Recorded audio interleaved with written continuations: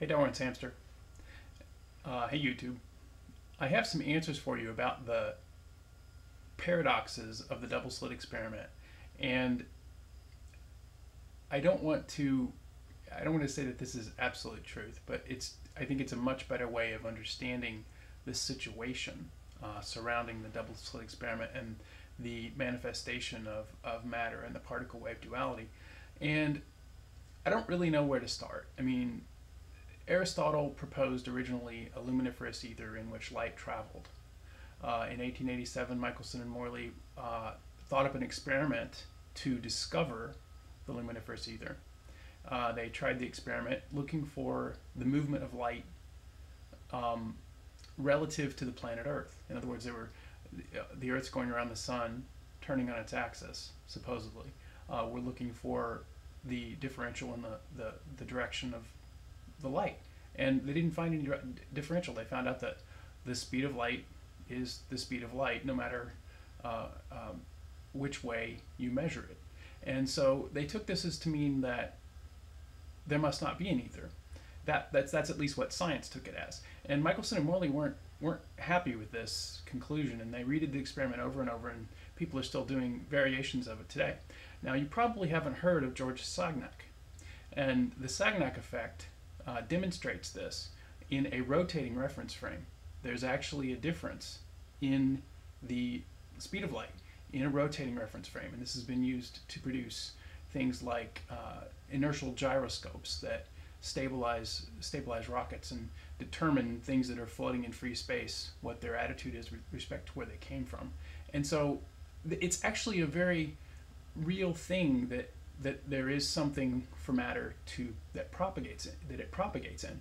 But the problem with it for particle physics is if you have a particle, how does a particle move through something that's there and still remain in motion? In other words, why is there no drag? Why is there no drag in the propagation?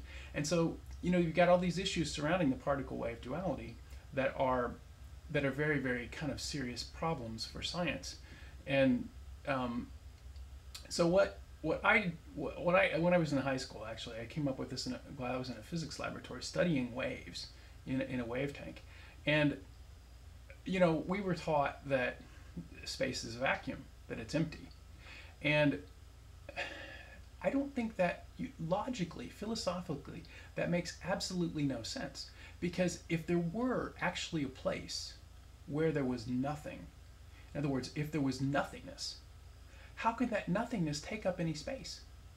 And so I got to thinking about this, and it made a certain amount of sense to me. And I came up with a model for light, and I came up with a model for gravity, and they're not perfect. But I later found out that in Newton's time there was a similar model, and that it never really caught on, never really got accepted. But I think my model is much better. But if you really want to understand this, what you have to do is understand the nature of light itself. And light is very mysterious. There's a component to the nature of electromagnetic energy that just has not made its way into our modern scientific view. Now, my indications are that this has been something that's been understood for periods of time in the past. At moments in the past, I think there's been certain people that have understood this very same principle from what my research. But I'll tell you what it is. It is not that light is a wave. It's that it is a standing wave. Now, Michelson and Morley didn't have the advantage of understanding Einstein's relationship between matter and energy. They didn't realize that there was a sort of component relationship between matter and energy. And I think the solution to the understanding of these phenomenon lies in the nature of that relationship. Instead of thinking of light as a wave, what if it is a standing wave that propagates between the place where it leaves and the place where it arrives? So in other words, there's a secondary wave that travels much, much faster between the place where it's emitted and the place where it arrives, that creates the appearance of what we conceive as the photon. So we're conceiving this thing of a photon, And it looks like a particle, acts like a wave, and the reason is because of the nature of a standing wave.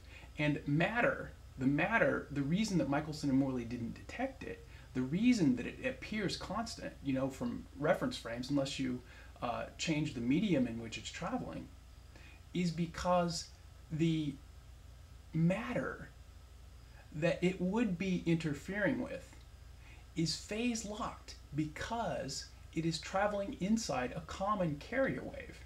In other words, the matter manifests out of the same waveform on the what I call the space particle level, or the level at which the matter is held together. Now, see, the trick is that the matter is held together by these waveforms that surround it, and so that's the actual mechanism by which it travels through time. And so our concept of time has to change, our concept of movement has to change, and the concept of what matter and energy really are need to be rewritten. And so if you're interested in this, I have a website that is trying to articulate this, and it's at astrotometry.com. And you can check that out and see what you think about it. But to get back to the double slit experiment, the most puzzling part of it is the thing with the observation. And I think the key to understanding why the observation can change it, is to understand that the observation mechanisms that we're using are electronic. And to create an electronic circuit and have something electrical near the source that is also going to be phase locked with whatever photon it is detecting is the disturbance that you see. And so, in other words, that might not happen if it were possible to detect something like that without some type of electromagnetic disturbance, or some type of see that with my model, the photon itself, in order to be a photon, has to set up that standing wave on the level that's underneath of it. And so there's a wave underneath of it that is the actual source. When you turn on the light or you activate whatever source of electromagnetic radiation, before the photon appears, there's something bouncing back and forth between where that photon is going and where it's perceived. So in a very real physical sense, where it is going has already been determined before it gets there. And so because there is this relationship between its carrier wave and its manifestation, we have things like quantum entanglement, we have spin correlation between photons, and there's something even more amazing that falls out of this situation, which is the very nature of our movement through time. Now, I'm not going to get into that now, but if you go to the astrotometry page, if you make it all the way down to the bottom, you're going to see a concept called hypertime.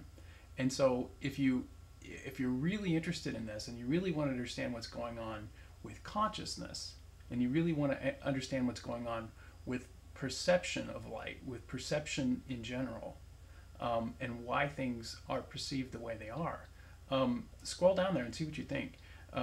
Totally interested in hearing what you have to say about it. And thanks a lot for posting this. This is great. This is a great exposition you gave on double slit. This is a very important thing in science. So thanks.